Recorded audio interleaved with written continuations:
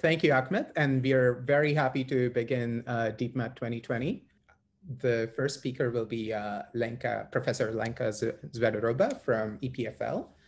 And she's done pioneering work with her colleagues in using techniques developed in the statistical physics of disordered systems and using them in understanding problems in theoretical neuroscience and machine learning.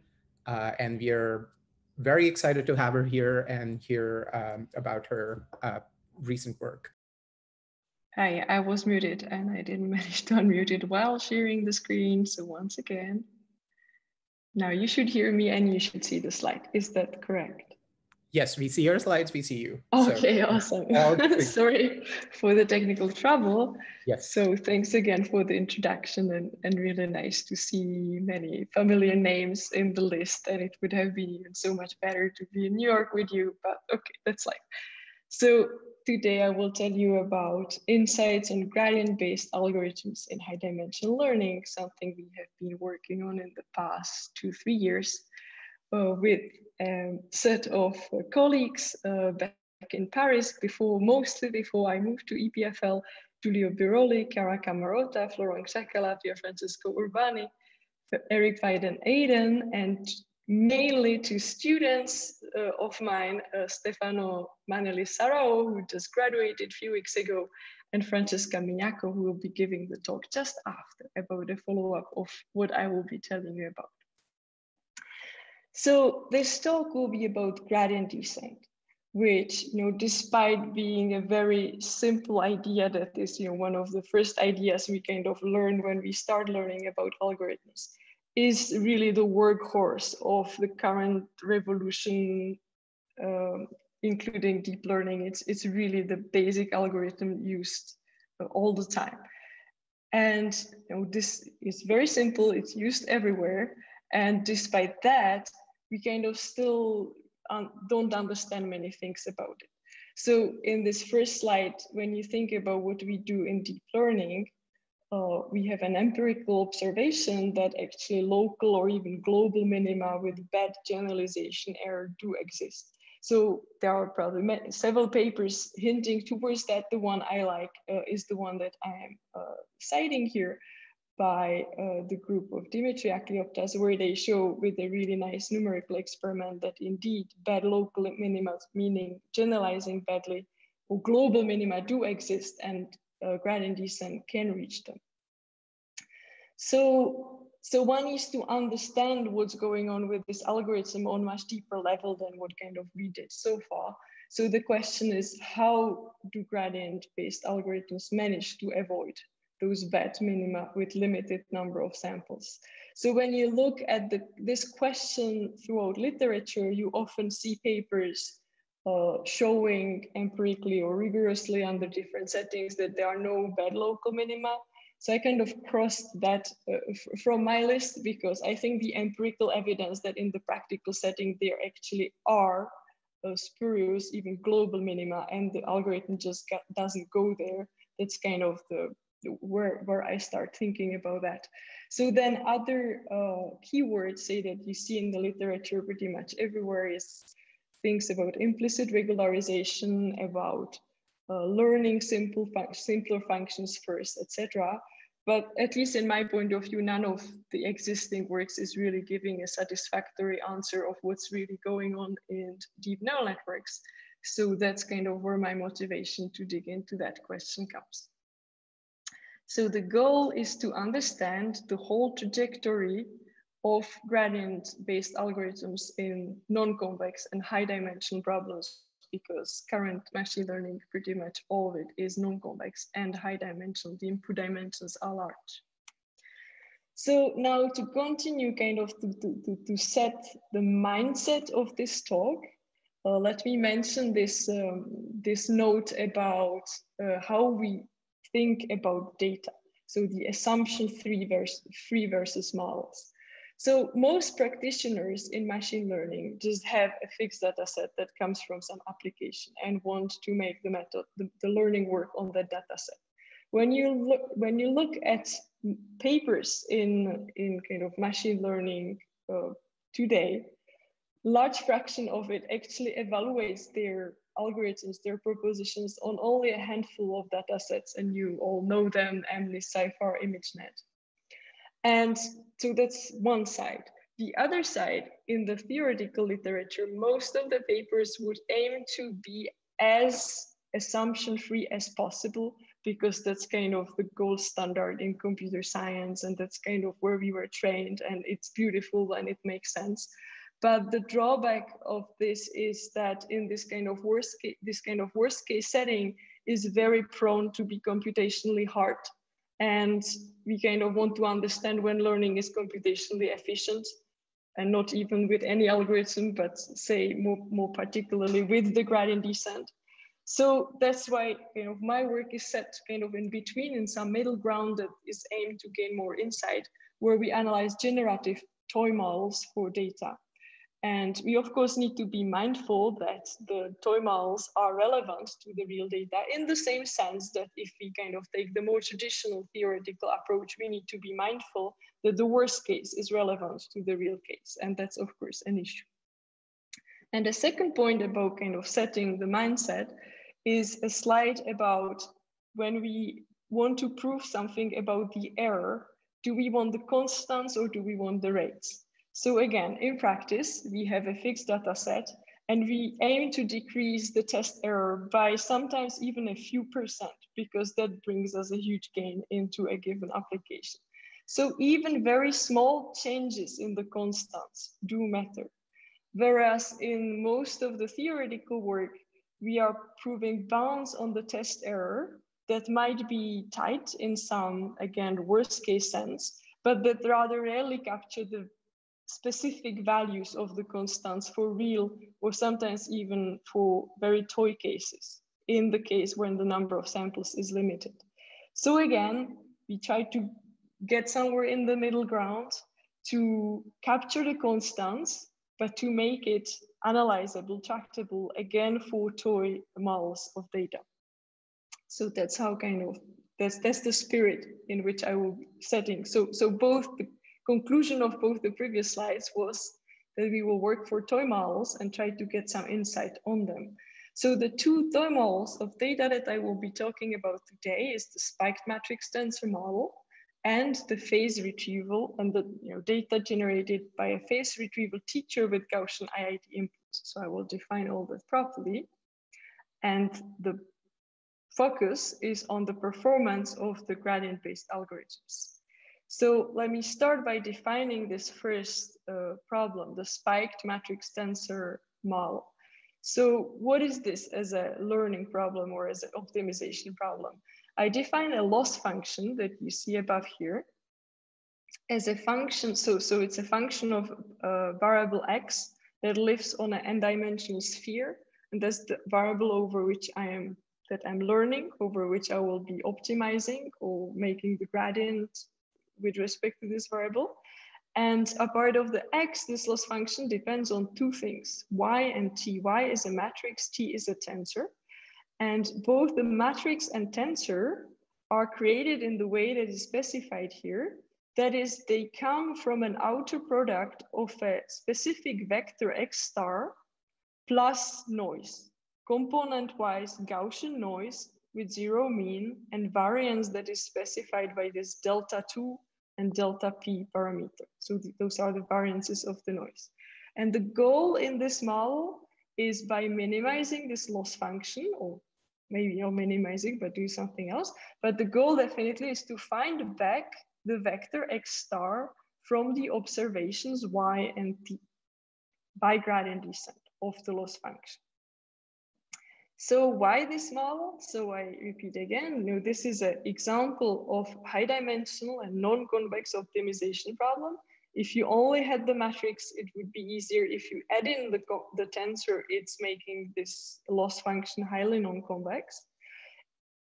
I formulated it as an optimization problem, but just like in learning, optimization is not the goal per se here. Here, the goal is to infer the ground truth, in the same sense that in learning, the goal is to minimize the test error, not really to minimize the value of the loss function. a note on if I only had the matrix or if I only had the tensor part in this model. These are both well-studied models in previous literature.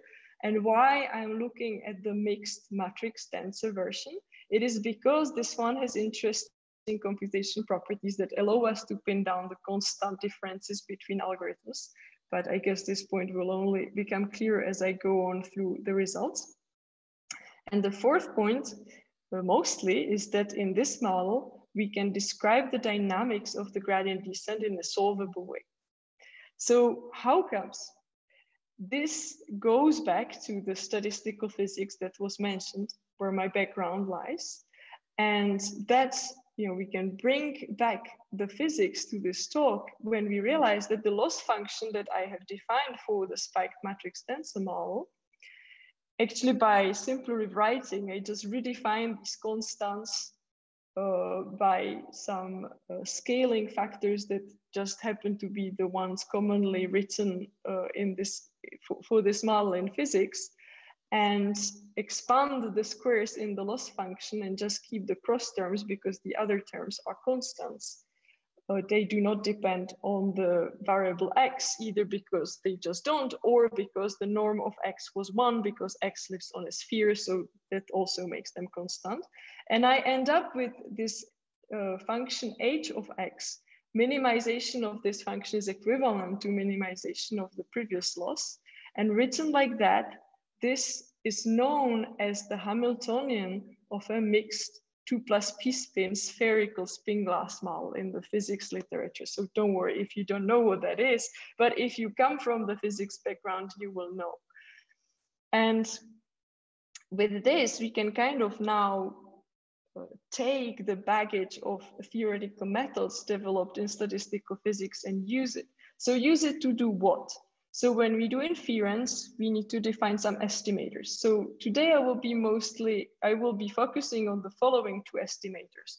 So one is the base optimal inference. That will be the best error on the X star that you can possibly make independently of algorithm.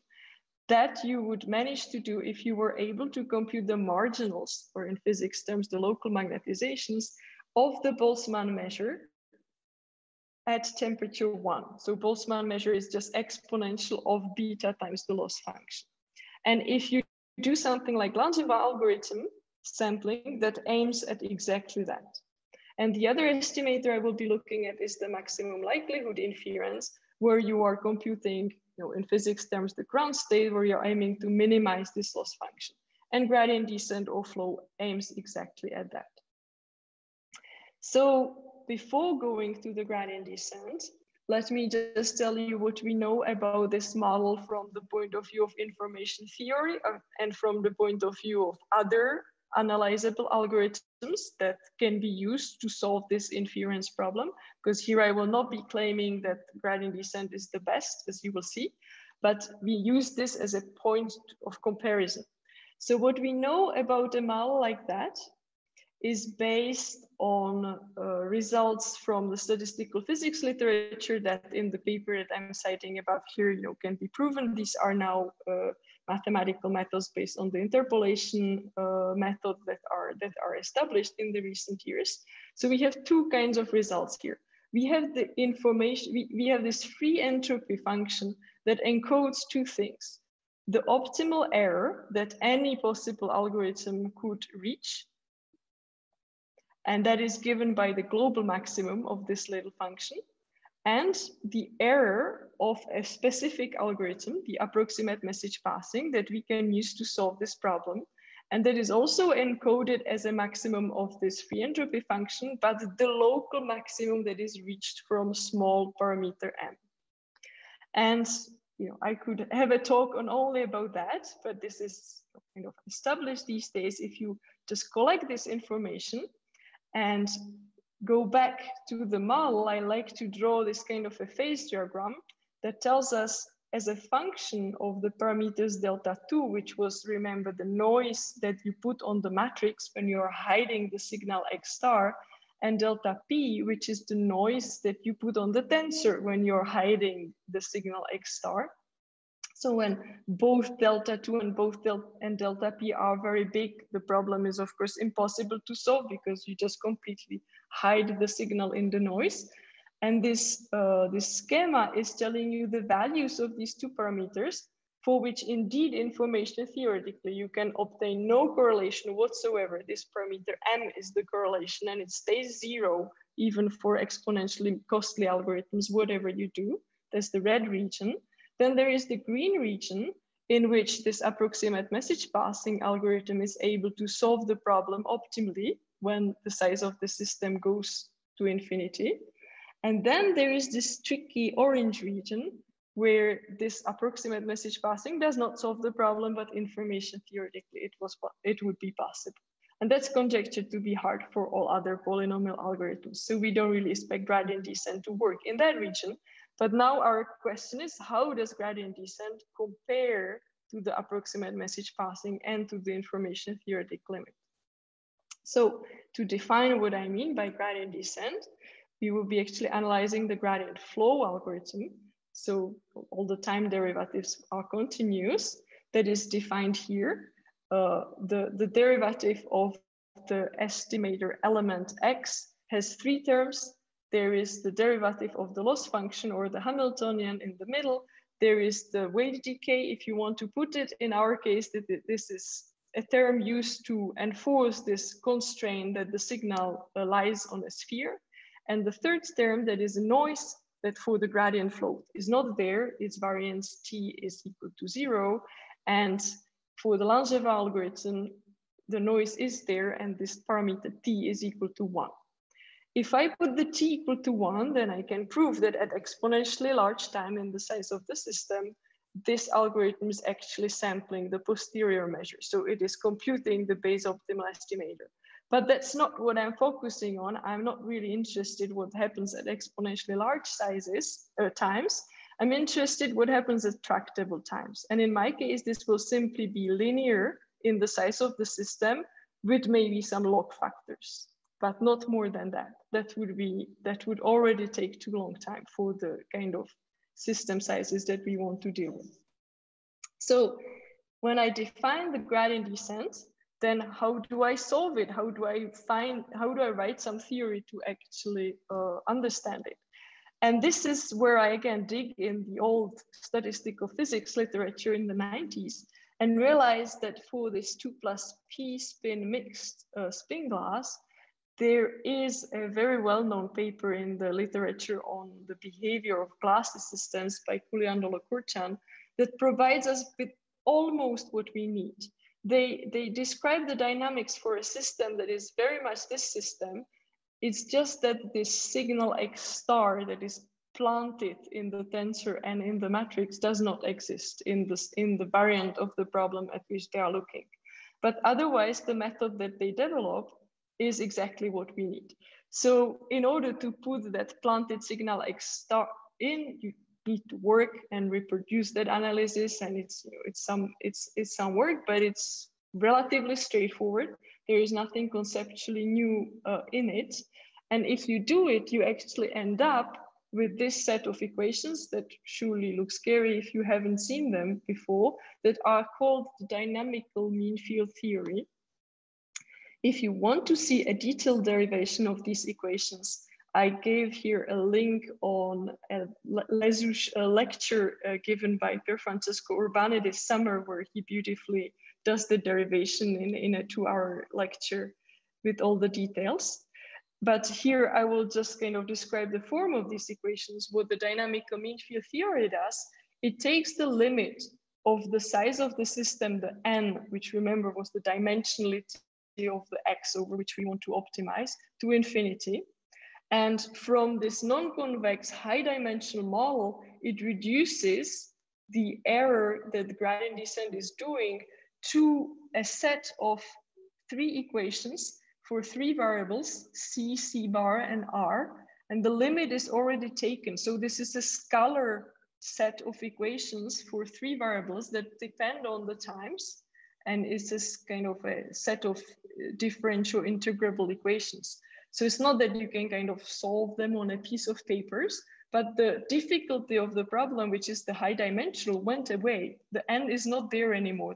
This is already an effective dynamics in the limit when n is large. And also, the high dimensionality also makes things algorithmically easy. So you can plug this quite simply to some numerical solver of differential equations and solve these equations. So that's what we do. And okay, on the mathematical side, actually proving that this scalar or low dimensional description of the high dimensional dynamics is correct has been done for the original paper of Kuliandolo-Kurchan by colleagues Benarus, Dembo, Guionnet some years ago already. For the version with the planted X star, it has not been done yet. So that's an open problem for those of you who want to take that challenge. But let me show you how the algorithm behaves. So in this picture, I am showing the correlation of what the algorithm sees at any given time with the signal X star it is looking for. And in the inset, I am showing you what happens for the approximate message passing algorithm, just for comparison. And the light gray curves are lower value of noise. So light gray should be easier. And that's what you see for the approximate message passing. The correlation for the light gray ones is higher, and it happens so sooner. For the Langevin algorithm, on the other hand, the light gray ones, they reach eventually, when they go up, they reach higher correlation.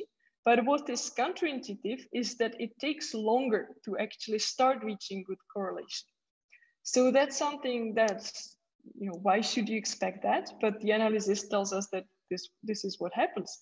And when you actually extrapolate where this time for the algorithm to reach even non-zero correlation diverges, you can draw the line above which it works and below which it doesn't work into the phase diagram.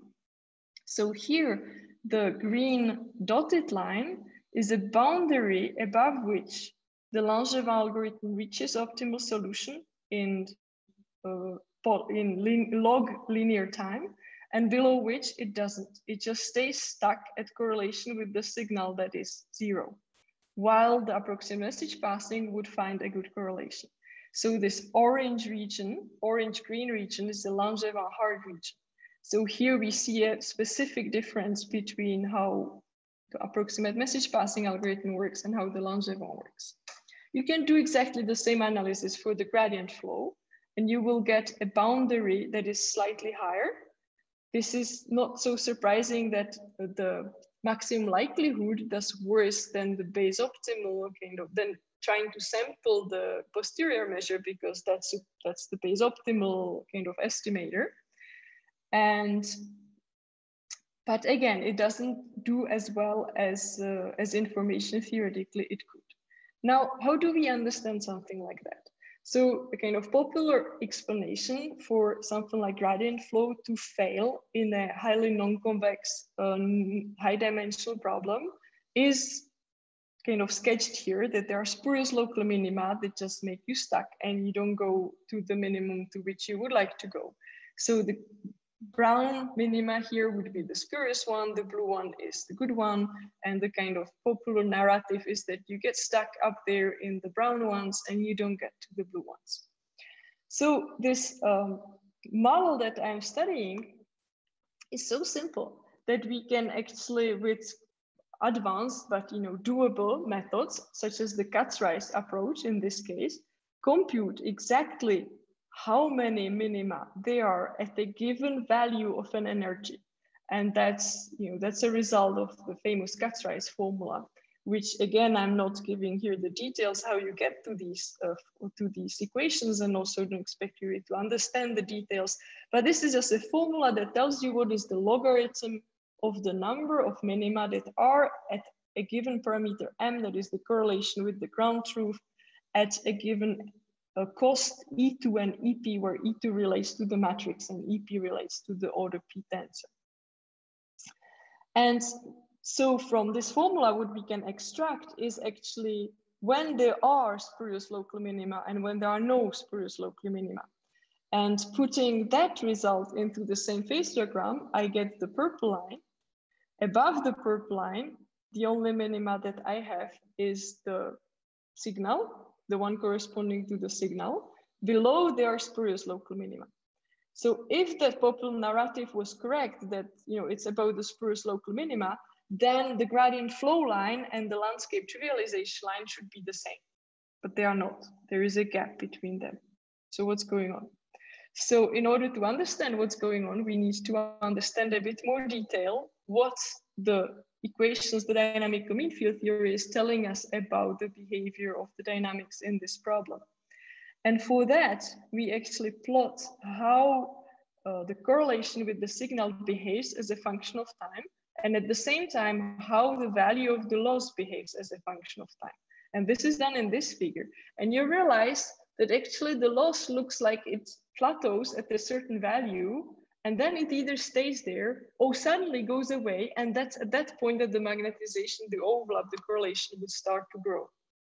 And the value at which the loss seems to plateau is actually something that, again, corresponds to something that has been described before and known in the literature as the threshold energy for even the model treated in the older Couliandolo-Kurchan works.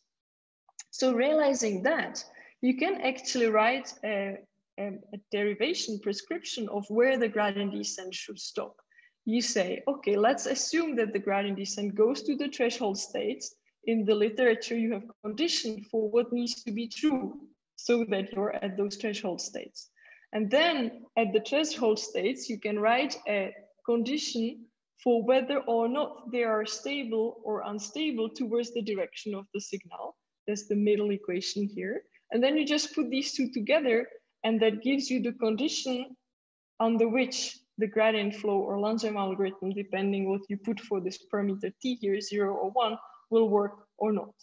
So when you put these together, this leads you to the following conjecture, that the gradient flow with random initialization finds the optimal correlation with the signal in time that is polylog linear in the size of the system, which in this case is n to the power p, because the tensor has that many different components, for a value of the noise on the matrix that satisfies this condition, and the contrary, that it doesn't manage to do so if the noise is bigger than that.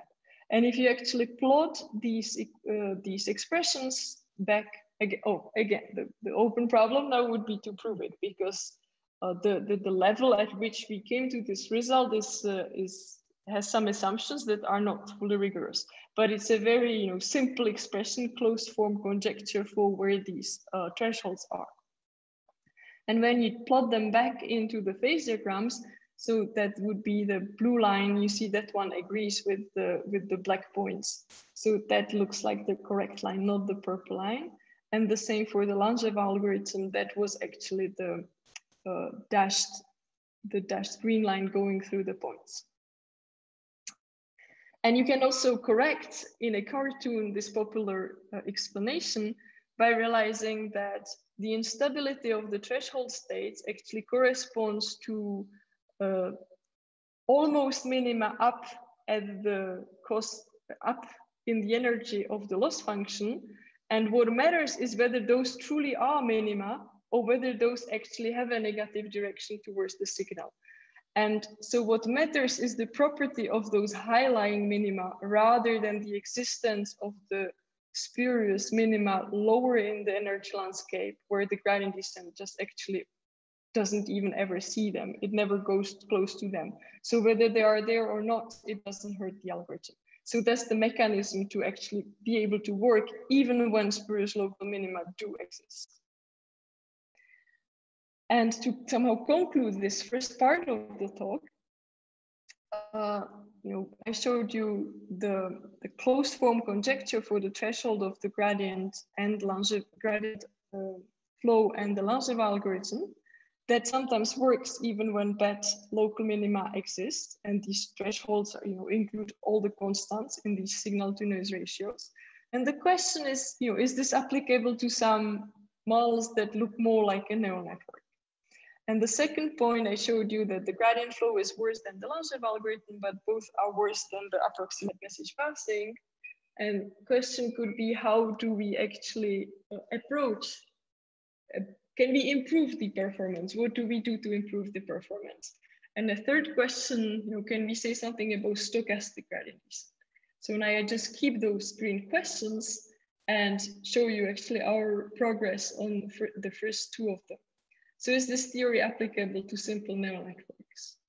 And with that, I go to the second toy model that I promised, and that is the phase retrieval with input data that are IID Gaussians. So how is this defined? This is, phase retrieval is a problem that is studied in signal processing, has wide range of applications.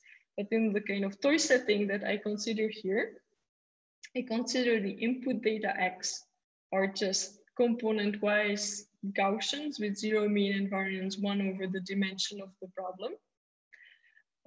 P here will not be there is no tensor and its order anymore. So here it's standard kind of generalized linear regression, where P will be the dimensionality of the signal.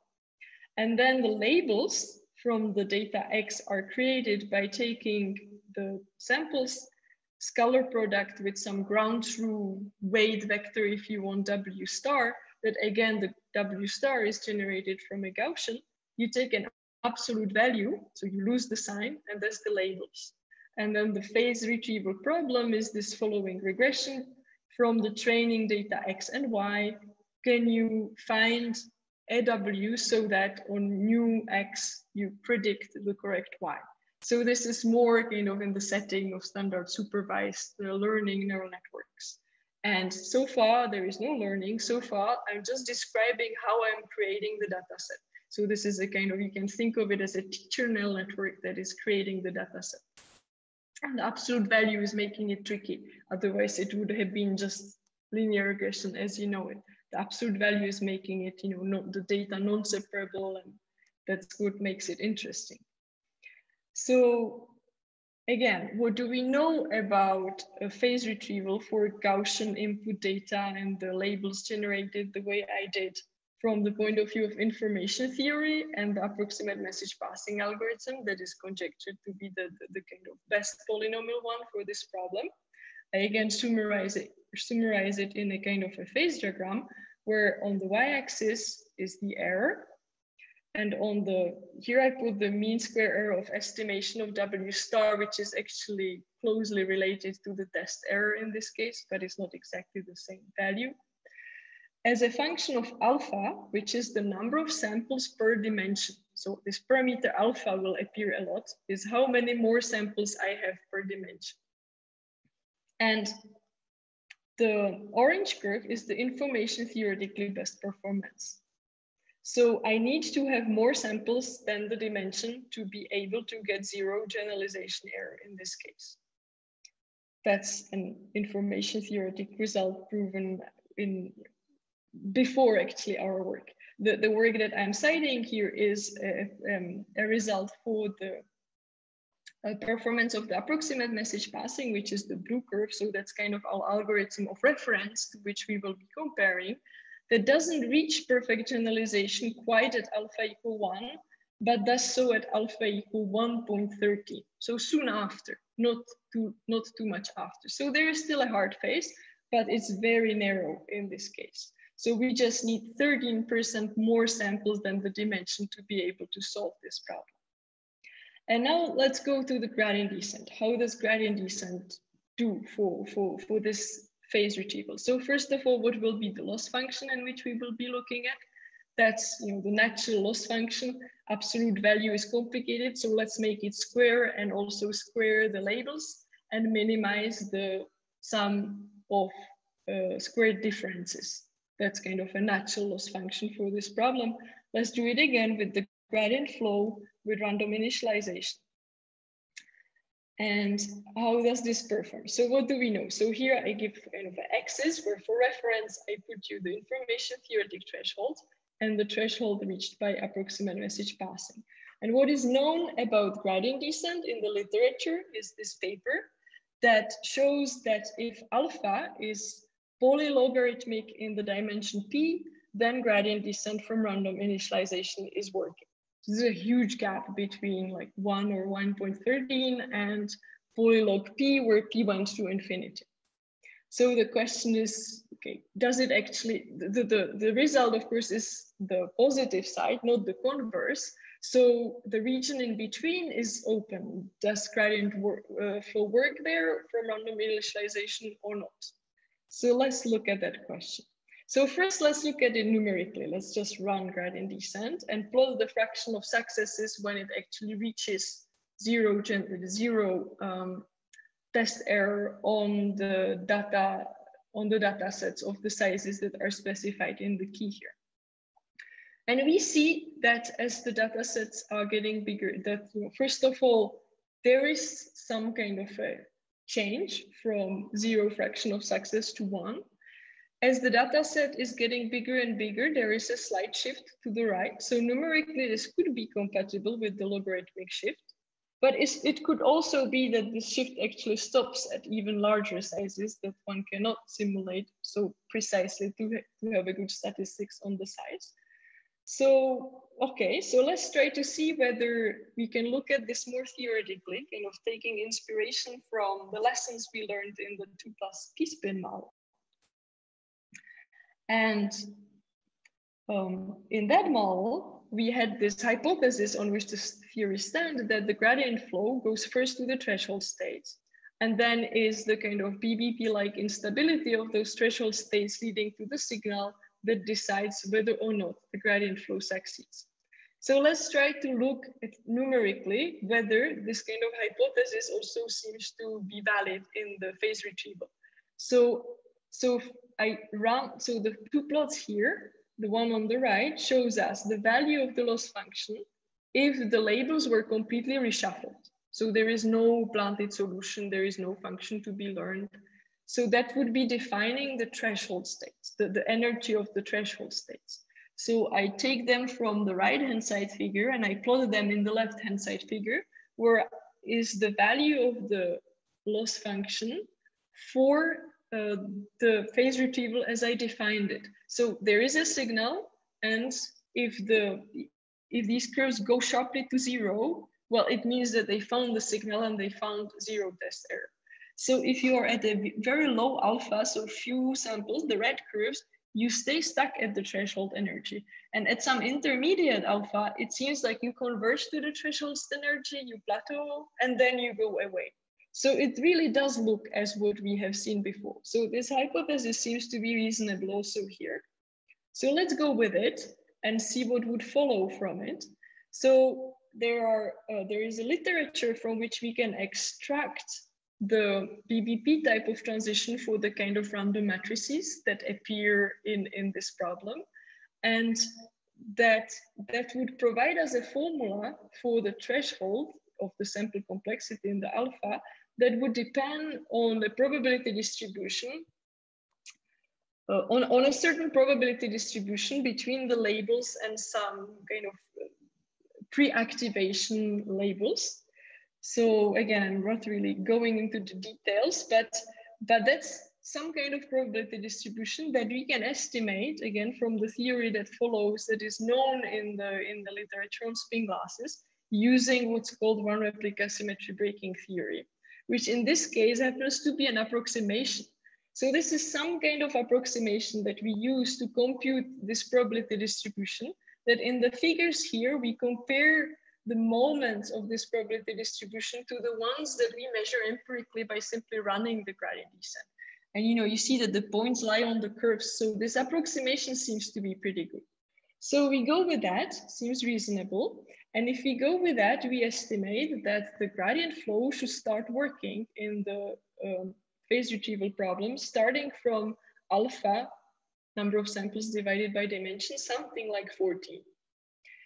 So if I plot that back into my axis, we end up with this picture that the gradient descent in this problem numerically is compatible with the log shift. Maybe there is a threshold somewhere at 7. Our theory predicts a threshold at somewhere like 14. The precise constant is not clear to us, as this theory was an approximation anyway. So here I would state the open problem much more mildly. It seems nevertheless that the logarithm of the dimension might not be needed. So can we prove for any constant, that constant times dimension samples is sufficient for the gradient flow to actually solve this problem in time that is size of the system times poly of the dimension. Seems that this should be true, but this is an open problem. Such a proof is not out there. But if you actually look at this figure, it should kind of strike you that the gap between what the gradient descent does and what is possible information theoretically or even algorithmically with the approximate message passing is quite big. And can we close that gap? How do we go about that? Is there, other than running the approximate message passing? Because that's not a generic solution that we can do in this toy model, but that we cannot do for ImageNet, for instance. We don't know how to do that. So how do we close that gap in a way that we can kind of reproduce for other non-toy model data sets? And the answer for which I will argue in this talk, and that goes back to my second question here, is that if you overparameterize, that's precisely the mechanism that is doing that for us. So to persuade you of that, I still look at the phase retrieval in the same setting, is the same problem, but now the learning is different. Now I'm not learning as if I was doing generalized linear regression anymore. I am adding in one hidden layer that is very wide. That will be the parameter M, is the width of the hidden layer. And I will need the width of the little hidden layer to be larger than the dimension for the results that I'm going to show you to be true. And then on this wide single hidden layer neural net, I'm just doing gradient flow initializing in the standard way. And so it's over-parameterized neural net, and how does gradient descent on that cost function do in terms of the sample complexity? So to get to that, it's in a paper that we wrote with Eric van den Eyden and my student Stefano Saramanelli last summer. So we first show a geometric result. If you look at the landscape of this new cost function in a parameter that is not quite the weights, but that is a matrix that is the weights times transpose of the matrix of the weights, so this parameter A. So if you look at the landscape in this parameter A, then we can prove that for alpha bigger than 2, that is, we need twice as many samples than the dimension, with positive probability, the ground true, the teacher A is the only minimizer of that landscape. And if alpha is smaller than 2, then with probability 1, there are other minimizers of that landscape. So that's one theorem. And then you put it together with a theorem that is telling us that in this case, the gradient descent will go to a minimizer of this loss landscape, which put together tells you that in this over-parameterized neural network, gradient flow only needs twice as many samples than the dimension to work and to find perfect generalization. And actually the figure on the previous slide was a numerical confirmation of that claim. But going back to my axis, so this is telling us that with overparameterization, the neural network in this very setting needs way fewer samples to solve the problem, notably 2. Alpha needs to be 2, but not quite 1.13. So that could kind of bring us to the two following open questions. I start with the second one. So is there a neural network architecture for which the plain gradient descent would actually need even less than 2p samples? We know that with the kind of fine-tuned approximate message passing, we only need 1.13. And also the other question, the first point here, because in the extremely over-parameterized case where the hidden layer is larger than the dimension even, here in a sense, I don't have spurious global minima anymore. Kind of I got rid of those by the structure of our proof. But if I went back to the regime where the size of the hidden layer is smaller than the dimension, but not one hidden unit, say 5, 10, 100, or square root of the dimension or something like that, then I would bring back the spurious local minima, they would reappear. And it's an open question, kind of when do they reappear? And when do they hurt the algorithm, the performance of the algorithm or not? Sorry, so that's a direction on which we are working. And I should be coming to the conclusion of my talk. So this third point, where you would very naturally ask, what about the stochastic gradient descent, the multipass one, where you actually don't calculate the gradient descent, the gradient with respect to the whole data set, but just of small batches of it. So that's actually something on which we worked and on which Francesca Mignaco, my student, will tell you about in the next talk. And with this, I can just give here the references to the papers on which this talk was based, including the one Francesca will tell you about, and open to the discussion.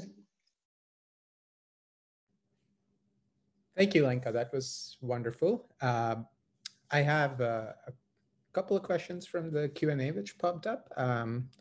So Rainer Engleken wants to know, is it possible to estimate finite size effects on the gradient flow?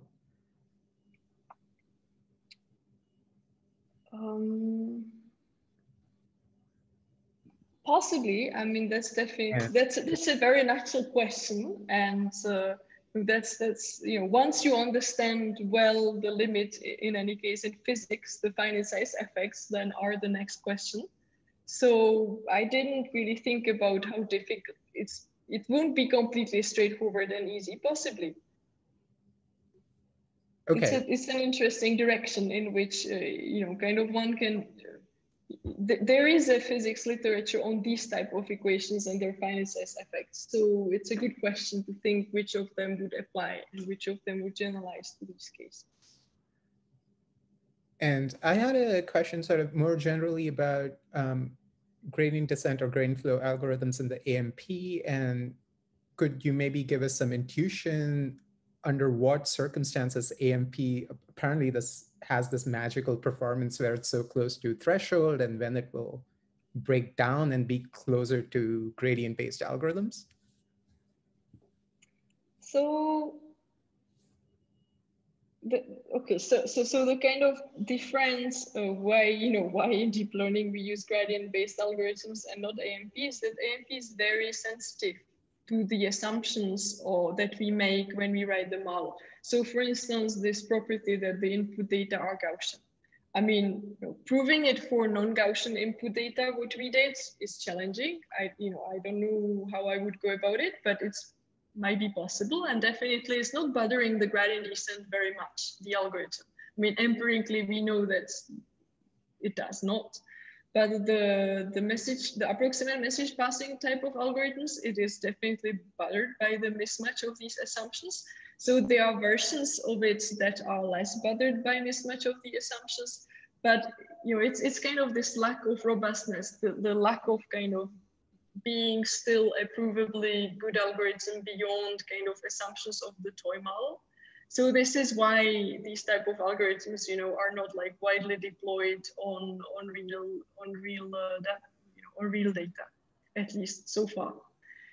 So here we are really using it as a kind of theoretical, you know, I think about it as a kind of point of reference from the point of view of kind of what is theoretically, from the computation complexity point of view, what is theoretically achievable. We don't believe that in the cases for which these algorithms are well suited, the conjecture that they are the best polynomial ones is kind of very solid. So I use it here as a kind of surrogate for what is computationally achievable with respect to what is information theoretically achievable. So I don't really expect them to get worse for other reasons than, you know, the data are not anymore respecting the assumptions that the theorems needs them to respect. I see. And in applying them to sort of more practical, realistic problems, what do you think is the main thing which violates the assumptions when AMP will work well? Yeah, so that's a very important question. That would be like for a separate talk, basically how to, the path kind of to make these message passing based algorithms good enough to be used in practice. And don't take me wrong, there are many applications in, say, signal processing where they actually do really well. For instance, in applications where you can design the analog of the input data, such as the error correcting codes, where kind of the design of the code corresponds to designing your data. It doesn't come from the real world, it's something that you can design. Then you can ensure that the code actually has those properties, and some types of message passing algorithms are used in your phone to correct for errors. So definitely in cases where you can kind of design the matrix, the analog of the matrix A, so that it satisfies the properties, these are like super interesting applications. That would be for not even like one talk, kind of the boundary of where these, where we hope these can be useful one day. I would hope even like in deep learning, they can be maybe used and useful one day, but we are not there yet. Like replacing the gradient descent by message passing, that would be nice. But Yeah, it's super. that's more like in the like, you need to have a hope to work on it, but we are not yet there. Okay, great. So I think we don't have any other questions in Q&A. Yeah, so two, I think. I think, Renee, did you have a question? Yes, I did. Thank you, Lenka, for a great talk. I really was trying to understand maybe a little bit better the first part. In your diagrams that had the delta 2 and the delta P, I was a little bit surprised that it appears to be that the problem is harder on the delta 2 space than on the delta P. And I wanted to understand at an intuitive level why there is an asymmetry. And it also seemed, or at least you didn't emphasize whether there is any role of P as to whether it changes or the problem becomes more complex as I change P. Yes. So the second part of the question with the change of P, so yes, we have these diagrams also for P equal 4 and 6 and 10, if I remember correctly in the paper. So it looks qualitatively a little bit different. I don't have it like in the backup slides, but yes, P influences it, but it influences the shape of the Langevin hard face in this slide that I'm going back. It also, otherwise, like the features that when you're changing, that it becomes actually harder. So I guess the first part of your question, did I understand it well? Because what is kind of counterintuitive here is that the delta P is a noise, right? So smaller delta P is smaller noise. So smaller noise should make things easier, whereas here it is making things harder. So that was exactly the point of kind of the first evaluation graph that I was showing, that indeed, for the gradient flow or the Langevin, as you are making the noise on the tensor smaller, you are in a sense enhancing the non-convex part of the loss landscape. And despite the intuition that making the noise smaller is making it easier, you're actually making it more non-convex. And this is what hurts the algorithm more than actually having smaller noise in the kind of information theoretic sense. So, okay, that's kind of how to understand that it's not, completely not impossible that it goes in this direction. It's kind of making the non-convexity much more pronounced. So that's what makes it fail. Was there part of your question that I didn't answer, maybe? No, that was great. Then the second one was mostly a clarification. For the second part of your talk, the phase retrieval is in principle an imaging reconstruction problem, not necessarily a machine learning problem. However, your results were all speaking about generalization as if it was a machine learning problem. So yes. I had a disconnect there as to what the results meant for phase retrieval. Yeah, so two ways to answer that. So either you forget about the original motivation for phase retrieval and view it as a toy model for supervised learning where you are just by definition interested in the generalization. That's one way to answer.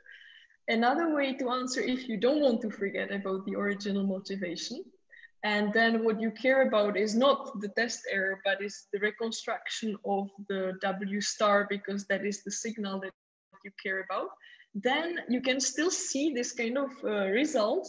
You could use it to enhance your reconstruction in the following way. If you actually can get zero test error, then you could basically, without measuring new measurements, computationally get the measurements for new samples, and then computationally kind of be at much higher sample complexity than you actually are from what you have measured in your, I don't know, medical imaging or whatever. And then you would just make it computationally much easier. So if you could solve phase retrieval as the machine learning problem, you could also solve it as the signal reconstruction problem by the traditional signal reconstruction problems, because the machine learning way of solving it would you provide the measurements Y for free in a sense. So that's okay. I mean, that's just like if in the mind of theoretician you want to make a piece that it's not completely artificial. I don't know whether that would be like an interesting practical way to actually do it. But yes, there are these two ways to look at it, as either you want the W star or you want the predict new Y's for new X's. And they are kind of both interesting. Thanks. Great. Do any of the other panelists have questions they want to ask? All right, thanks also thanks for that amazing talk. I had a question kind of at a very high level of modeling the dynamics of learning as a dynamical system, and whether or not these types of physics, statistical mechanics based models have a connection to some of the other models that come up through like NTK, the neural tangent kernel, and if there's any kind of interesting connection there, or if they're fundamentally different in their assumptions. So, well, NTK is in essence a mapping to bring everything back to just linear regression. So in that sense, the answer would be, in general maybe, but with NTK, I'm not making any transformation with the system here that is bringing it back to linear regression in some like particular feature space. I'm really kind of hitting the non-convexity in the hard way here. So I kind of believe that, NTK gives you like a great set of intuitions about what learning is, but, it gives you only certain type of results. It's not kind of explaining why for the networks that are not in the lazy regime, the gradient, the backpropagation works, right? And the practical, maybe some practical problems are in the lazy regimes. I believe that most of them are not. And there are papers in both directions, a lot of them in the recent years. So, I think on a, you went broadly. So if you really go at it broadly, understanding non-convex optimization is important, because besides deep learning, there are many other non-convex optimization problems. And I don't believe that we will solve all of them by bringing them to some, convex equivalent like you do in NTK. So I believe that this is kind of path that we cannot avoid. Thank you. Since we're at the big level, maybe I'll just squeeze one last question in, and that has to do with, so for example, when you, the insights which the community has gained from, say, Langevin dynamics on, say, the p-spin model in high dimensions, and how it's easy to get to the threshold states and anything else takes a long time. How would you say those insights guide / are very different from what we have observed from SGD on toy problems? high dimensional tie problems in machine learning. So you're asking about the difference between Langeron and SGD, basically? Basically, in high dimensional rough landscapes. Yeah, so that's a great question that Francesca will touch on in her next talk, and that she's working, actively these days. So there are some results in making that, maybe at the next Deep Math conference we can present. But yeah, I find that a very important question, in a sense, formulated differently, like what's the difference between the nature of the noise in the SGD with respect to the Langeron? And there have been papers on that question in the past, and I'm sure other people are working on it. But again, it's one of these questions where, the kind of satisfactory answer is not there yet. So yeah, I mean, that's an important question to work on. Yeah. Well, with that, thank you, Lenka, for this very stimulating talk. And I think it's a nice lead into Francesca's talk.